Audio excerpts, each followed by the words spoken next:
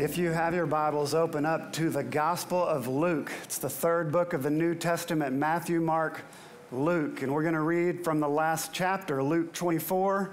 The story that we are in this morning is the walk to Emmaus. It's one of Jesus's post-resurrection appearances. This is later that afternoon on that first Easter Sunday when he entered into a conversation and deepened a relationship with these two people. But I'm only reading verses 30 through 32. We'll talk about the whole scripture, so if you have your Bibles, keep them open. If you're looking on an electronic device, keep it open. Luke 24, 13 through 35, but I'm only reading verses 30 through 32. This is really the climax of the story.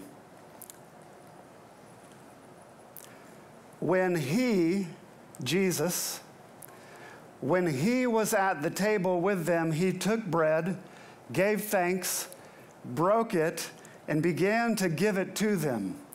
Then their eyes were opened and they recognized him, and he disappeared from their sight. They asked each other, "Were not our hearts burning within while he talked with us on the road and opened the scriptures to us?" This is God's word. It's for the people of God. Thanks be to God. Will you pray with me? Lord, we recognize your presence in this very room, in our lives, in this church, and we ask you to do a work that can only be attributed to you. Lord, bring this text to life. Show us your activity and move us further in our faith that we might join you in your work, your activity here in the world. Come, Holy Spirit. Come, Holy Spirit. Say that with me. Come, Holy Spirit. Amen. Amen. This morning, like I said earlier, we continue in a church-wide sermon series on hospitality, and it is connected to our strategic plan and very much expresses the desire that we have for MarvinChurch to be a more welcoming and more hospitable community to people that God sends our way. Last week, we began this series with a theology of hospitality. We were in Ephesians 4. Pastor Doug in here, John Wayne down the hall, but they preached the same text which said, we are in Christ, and we are being built into the gospel truth as it is experienced by others out in the world. Jesus is the chief cornerstone. And so that's the theology behind hospitality. We are the ones in whom and through whom God is working as we are in Christ. God has been so good to us. He has been so hospitable to us. This morning our focus is on hospitality within the family, and we're really talking about the family of God, the body of Christ. I think the things that we have sung, and especially the testimony that we experienced, go hand in hand so well with the theme for this morning, the family of God. We're talking about hospitality within the family, and that's why we're here focusing on this text. That's why we heard from Jarrett Davis. You may not remember much more from this service, but you'll remember his story, and if anything, how his little girl was impacted by the teacher remembering her name outside of after Vacation Bible School. That is better than Disney World. Let me just say right out of the gate, and that experience confirmed it, that it is on you and me, it is on us to see people, to notice them, to make sure that they are greeted.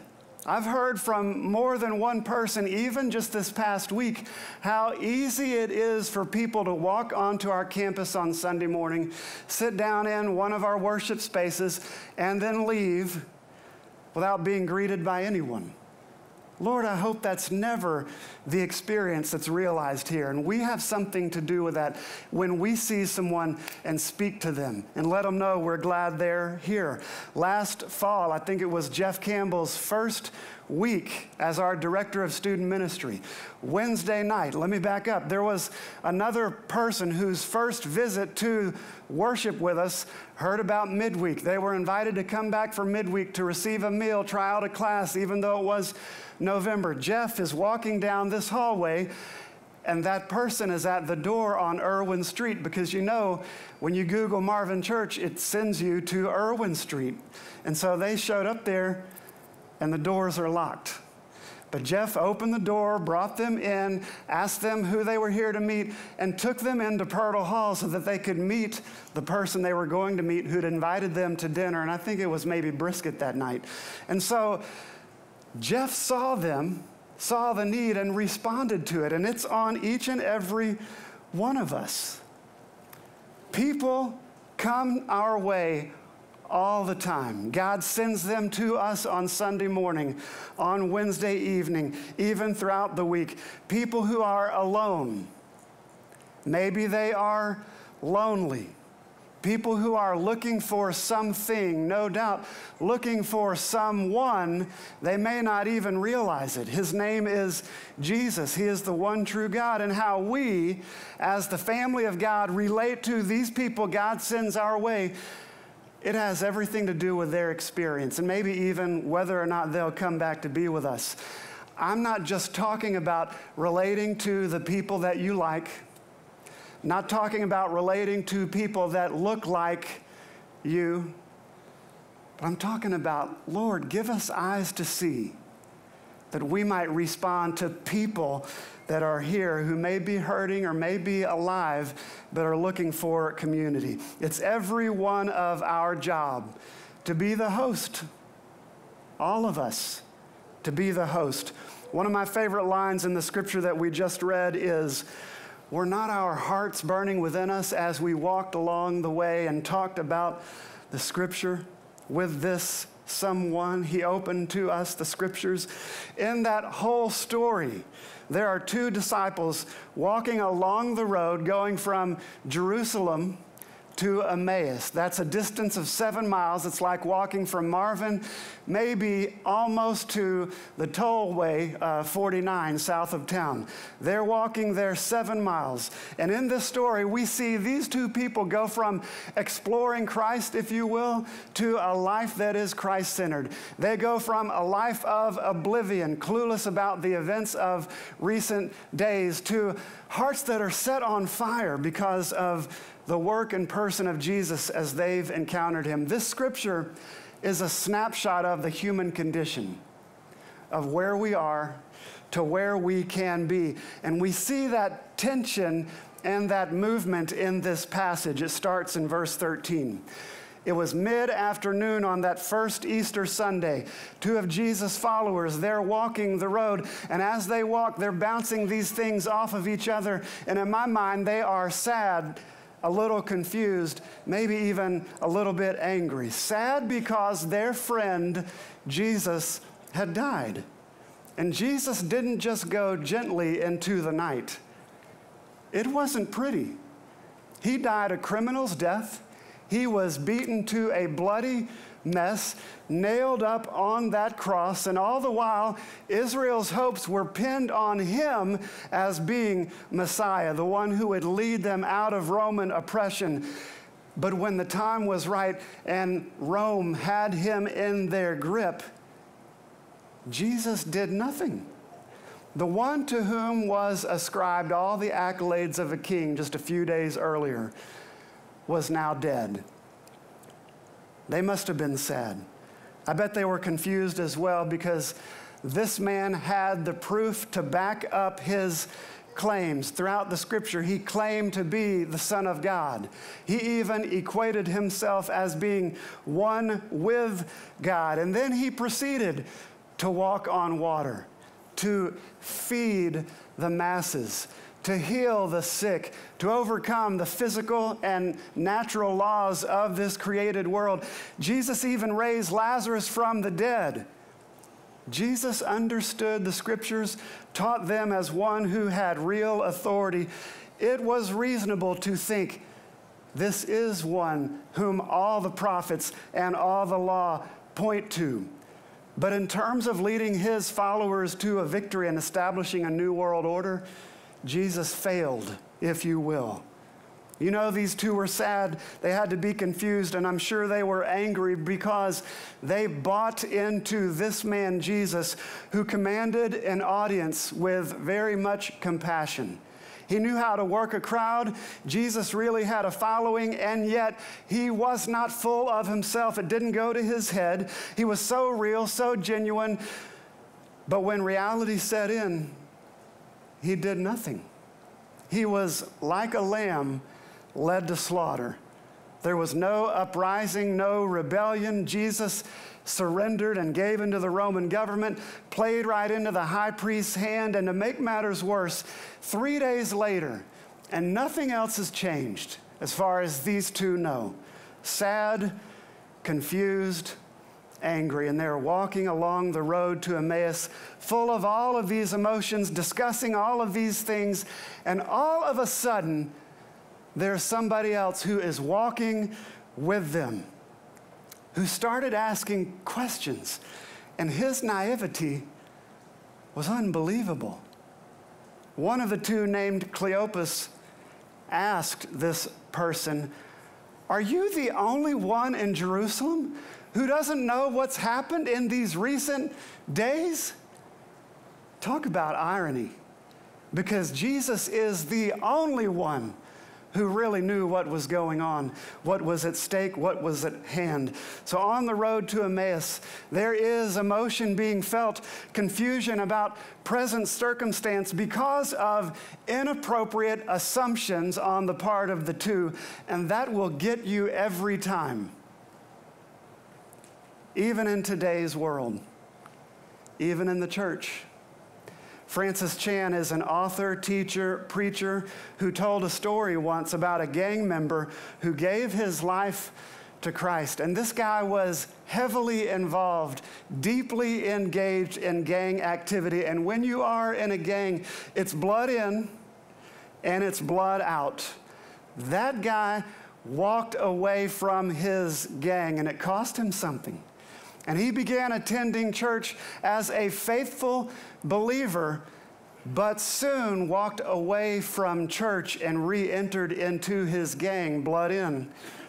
And Francis Chan observed that he was no longer around. He caught up with this guy and asked how a man who'd been given a new life can go back to the old. And this guy said very simply that he'd misunderstood what being a Christian was all about.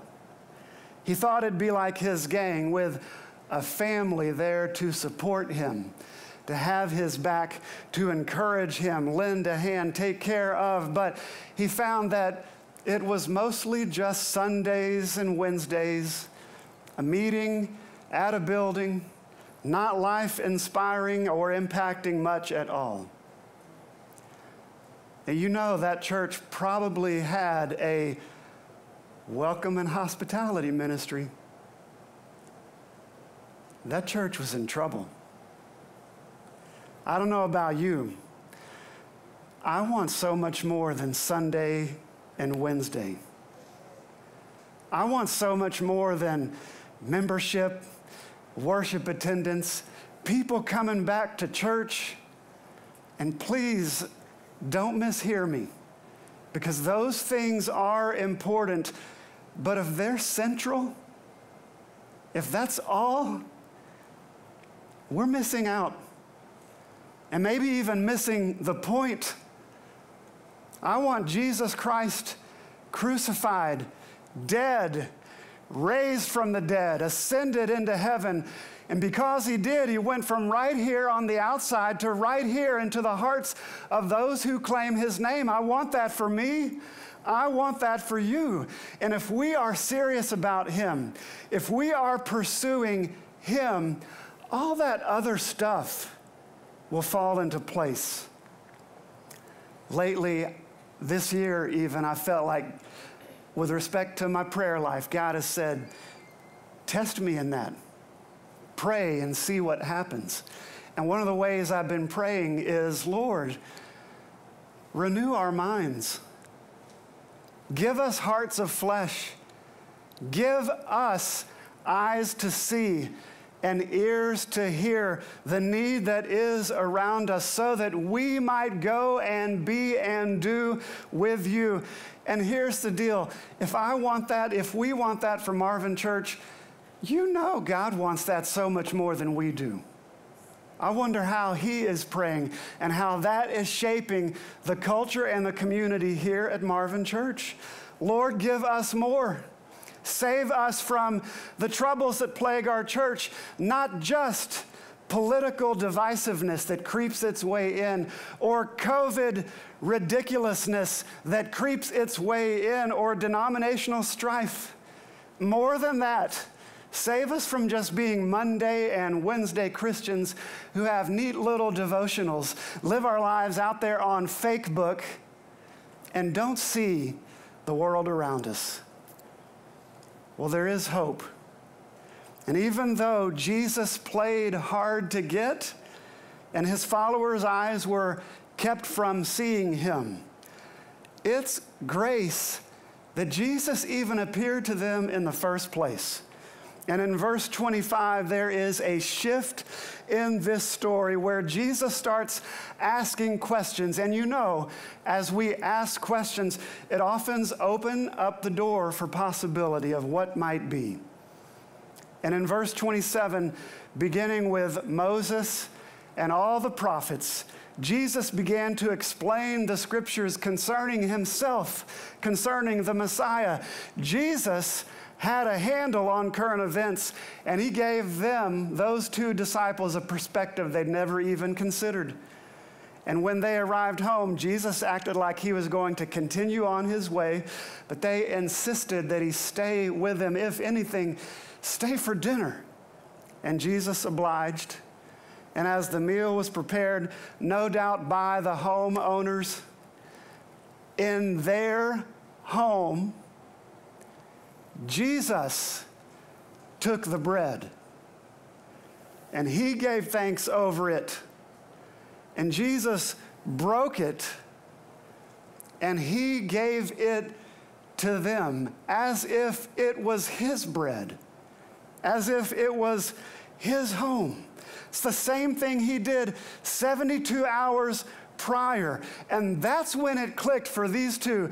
This is Jesus. The Lord had been with us the whole way. And with that revelation came the realization, did not our hearts burn within us? Jesus is the chief cornerstone, building his church, not with brick and mortar, but flesh and blood. It's no wonder their hearts caught fire. Not long after that revelation, immediately even, Jesus disappeared right before their very eyes, and these two followers got back on the road and ran 7 miles to Jerusalem. They don't know where Jesus went, but sure knew that he was alive, and they shared that experience, that testimony, that reality with their friends. Miroslav Volf wrote, "Inscribed on the heart of God's grace is the rule that we can be its recipients only if we do not resist becoming its agents." Let me say that again. Inscribed on the heart of God's grace is this rule, that we can be its recipients only if we do not resist becoming its agents. What has happened to us must be done by us. I want to share how I've seen that played out here in Tyler, Texas, just this past week. I met a single mother of one whose child is in kindergarten, and she told me about his birth, about bringing him home from the hospital, about doing all the things that mothers do, let alone single mothers, those things that can just wear you out. And one day a girlfriend stopped by, really this was just an acquaintance, and she offered to hold that baby while this single mom did some things that she needed to get done. Well, she could hardly rest her eyes, and so she slept for 3 hours. That's what she needed most. And when she woke up, she's almost beside herself because this acquaintance was in her home with her baby while she was out cold asleep. And she said something like, the single mom, I have trust issues. Don't think this means we're going to be friends. That was 5 years ago. And over the course of time, by showing up repeatedly, by being hospitable, breaking bread together, they are best friends. And this person is now doing the same thing for others. That's because what's happened to us must be done by us. Church, you know that every person flourishes when hospitality is experienced, whether you're on the giving end of it or the receiving end of it. One of my professors from seminary, Christine Pohl, said that hospitality ought to be generous and uncalculating rather than ambitious. And what does it say that we've got to write it down and make a strategy about it? Our hospitality ought to be generous and uncalculating rather than ambitious. It is a way of life. It defines who we are as a people of God, who we are as a church. And so as we draw this time of worship to a close, may God give us the mind of Christ. May He circumcise our hearts. May God give us eyes to see and ears to hear the need around us, because there are people among us who are alone, who are lonely, who are looking for something more, and His name is Jesus. May we be a people that offers hospitality because we've received it. May we be responsive to the hospitality that God has shown us, because what happens to us must be done by us. In the name of the Father, Son, and Holy Spirit. Because our faith is of action, I want to give us an opportunity to respond verbally by stating what we believe. I invite you to stand with me as we proclaim the Apostles' Creed in such a way that people down the hall or people watching on live stream can hear us say it, because what we believe is not what we say, it's what we do. But let's proclaim it together by saying the Apostles' Creed. I believe in God the Father Almighty, maker of heaven and earth, and in Jesus Christ, His only Son, our Lord, who was conceived by the Holy Spirit, born of the Virgin Mary, suffered under Pontius Pilate, was crucified, dead, and buried. The third day He rose from the dead.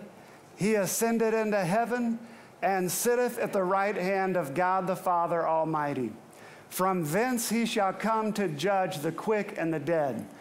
I believe in the Holy Spirit, the Holy Catholic Church, the communion of saints, the forgiveness of sins, the resurrection of the body, and the life everlasting. Amen.